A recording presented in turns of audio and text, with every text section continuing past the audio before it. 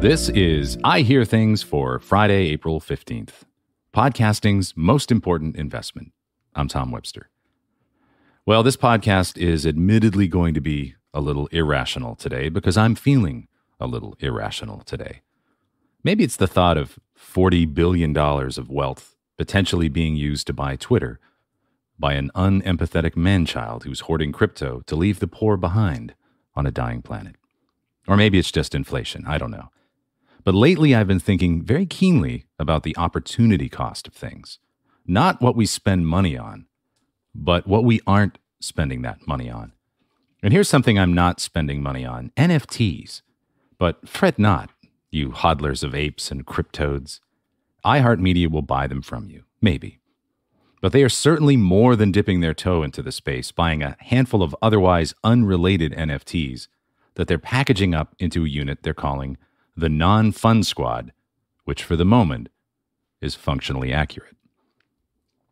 It's inevitable that NFT technology will become a part of our future. And I love the fact that the original artist has a means to continue to profit from the appreciation and resale of their work with smart contracts.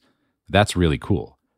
I don't think this technology is going to end up being as decentralized as some of the NFT zealots think, just as crypto is not going to flourish, here in America at least, without some kind of consumer protection and oversight. But, quote, NFT, unquote, as in the current crop of apes, lions, penguins, etc., I'm less bullish on those. And my suspicion is that a wallet full of these avatars is going to look a lot like my tie drawer. It's a collection of expensive things that I no longer look at. I have multiple issues with these things, ranging from their crypto requirement, which I think needs to get held up to the light more. Often when I mention this to people, I'm told that that's the only way you can prove that you bought it. Well, I'm not sure that's the only reason crypto is being brought into this. And then there's the whole language of projects and communities that this very transactional fad seems to have engendered. I'm not sure there is a thread that binds these communities together beyond the project, which is an Ouroboros of circular reasoning that ultimately only benefits the creators of the project. People are investing in art by, you can't even name the artist, right? The play money aspect of crypto, especially for those who have held it for some time, has created a barrier to entry for newcomers. Crypto is very expensive if you're getting into it now, which leaves early adopters holding a bunch of derivative lions and giraffes without really a new market to resell them to. And what does it really mean to be a part of the Bored Ape community anyway? It's fashion. And there is a part of that that resonates for sure. But fashion generally depreciates. It doesn't appreciate. I have a drawer full of expensive ties I've already named that I can certainly hold up to attest to that. I've heard Gary Vaynerchuk compare NFTs to collectibles like Steiff bears and Beanie Babies and how much money those have made. And I guess Gary's making money on NFTs. And Ty made a lot of money on Beanie Babies for sure. But there are whole documentaries about the people who lost their shirts on them, who got swept up in that exact kind of language like drops and community. The first person not named Gary V who makes $1 million on VeeFriends will be a rare bird indeed. Maybe even a dope dodo. But still, I've immersed myself into the language of crypto and NFTs in order to understand them. And I think at this point, my relationship with NFTs in their current manifestation is the same as my relationship to eating uni, the roe of a sea urchin. I understand that it's a delicacy for some, but it turns my stomach.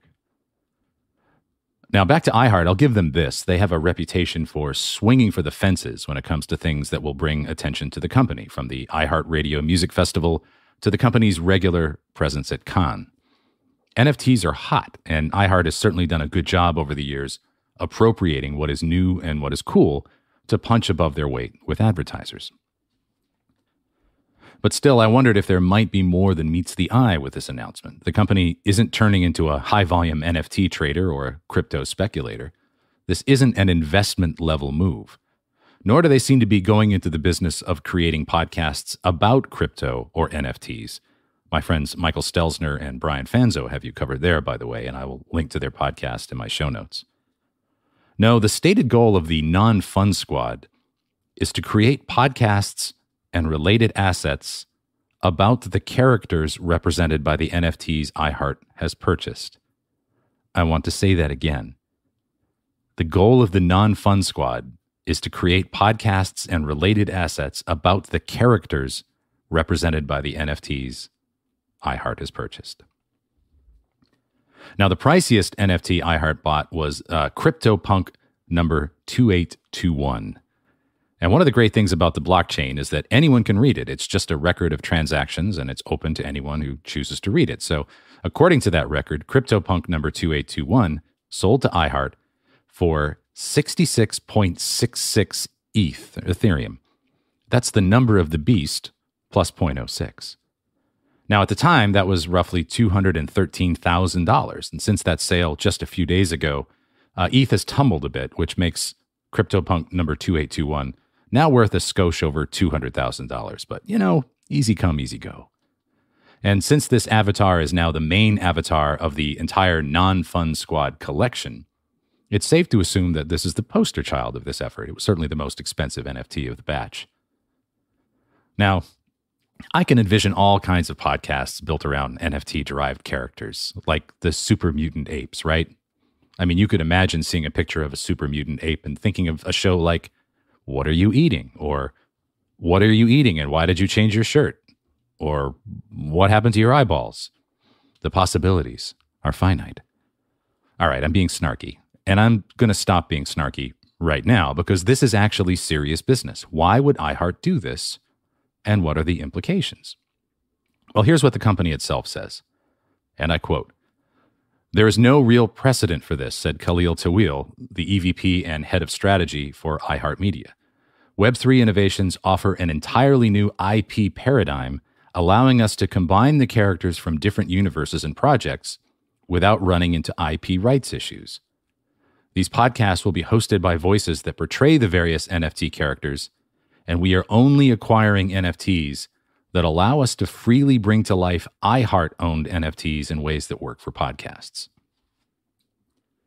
And this is all you need to know about this venture. Now think about the hits that iHeart has had in podcasting, and the outlier here is Stuff You Should Know, which was acquired and not grown by iHeart. After that, the shows they are best known for are the Ron Burgundy podcast, which is hosted by Will Ferrell, and The Breakfast Club, hosted by Charlemagne the God. Now, do you know what the most expensive components of those shows are? The parts that have the most risk for the future? That's right, Will Ferrell and Charlemagne the God.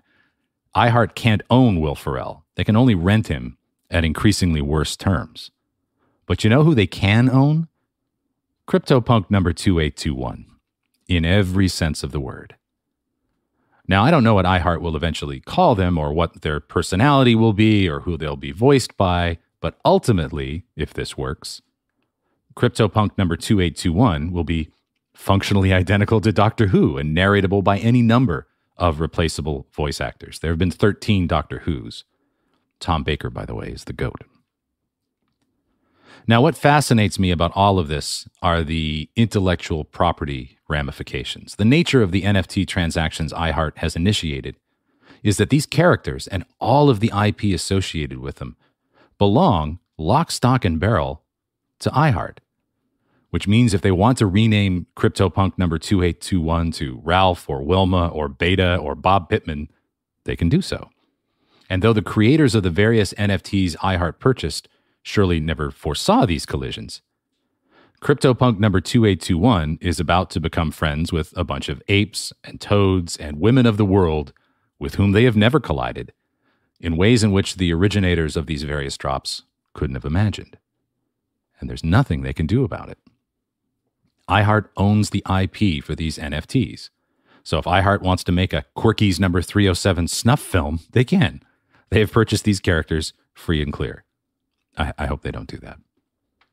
Now, it may be that someday Quirkies number 307 is worth what Iron Man or Super Mario is worth. Probably not.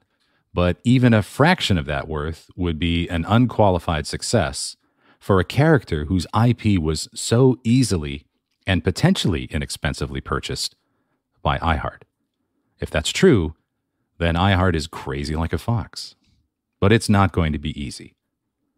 For one thing, the actual universe of people that own or even care about these characters is very, very small. there are only 10,000 Bored Apes. And as those are now priced out of reach for most collectors, we have the stock split that is Mutant Apes, which is what iHeart purchased. And there are only 20,000 of those. Now, my friend Michael Stelzner reminds me correctly that there are many more people who want to own an ape than actually have one. And there are nearly 170,000 people in the Bored Ape Discord community. But that's not a podcast audience. Even converting a nearly hallucinogenic 25% of those Discord users doesn't make a podcast that iHeart can sell. And by the way, there's also the insurmountable difficulty of starting with the toy or character and then creating a successful media property around it. There is only one good movie made this way, and that is Paddington 2, and I will brook no insolence pertaining to that matter. Now, those difficulties aside, I am also keenly interested in what the potential backlash might be from the communities that have invested in these NFT projects like World of Women that iHeart is planning to co-opt for its own uses. Now, yes, this may boost the value of the existing World of Women NFTs, but at what cost? What happens to these transactional communities when a big brand moves in and puts its feet up on the coffee table? How does the Cryptodes community feel about the Bored Ape community? Are they farmers and cowmen? We're going to find out. Ultimately, though, there are signs that this entire venture has mistimed the excitement curve around NFTs, which is already waning pretty significantly. The owner of the NFT for Twitter founder Jack Dorsey's first tweet, which was purchased for $2.9 million, just put it up for sale for a jaw-dropping $48 million. The top bid before the auction closed, $280. Google Trends also shows that the interest in the search term NFT is asymptotically approaching zero. And the entire market for NFTs, which once peaked at $23 billion, is now less than half that. It's about 10. Now, NFTs will come back in a manner of speaking, but as something much more transactional and not as the driver of that transaction. Let me be clear about that. But I'll tell you why this bothers me. And it's really down to what I started this podcast with. Opportunity cost. And I'll say this again, it's a thing that I've been preparing you for these last few months on this very show. Podcasting did not grow last year. And while there remains potential for video-first channels like YouTube and TikTok to be a part of a growth strategy for the future, the industry also has to prepare itself for at least one of those possible futures, the one in which audio-only podcasting has peaked. Now, what I would love podcasting companies to spend their money on is growing the space, building excitement, understanding, and interest with the general population. This is the investment big podcasting needs to make. And this is all pretty important right now. YouTube is awakening to their potentially formidable power in this space, but Facebook seems to be taking a nap. The IAB podcast upfronts, which start just days after the in-person new fronts, is happening virtually yet again, which means that my excitement for the upcoming slate of new podcasts is going to be tempered by the fact that Walnut has to go for a walk, and I need to make dinner, and there's no one in the hallways of my building to talk about podcasting with. There's a pause in the story of podcasting. But podcasting has a strong and positive story. There is a podcast for everyone, and each of us needs to tell that story loud and true. We must help ourselves.